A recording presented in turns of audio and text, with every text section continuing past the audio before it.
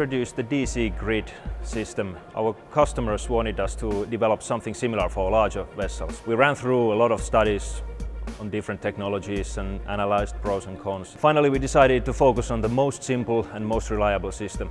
Dynamic AC works with a different philosophy so that it's dynamically adjusting the speed of the engine. The conventional DC generators are always running at constant speed, regardless of their load.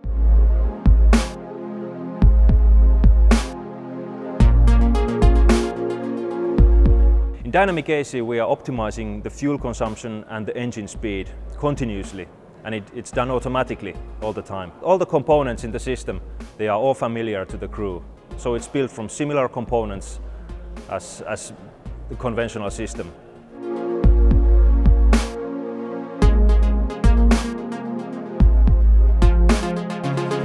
I would like to highlight three main advantages of the system.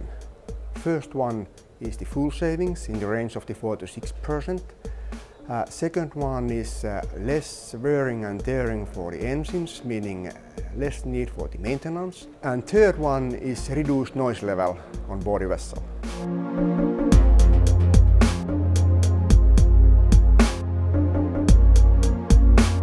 Over the next 10 years, DAC could save millions of tons of fuel or billions of dollars.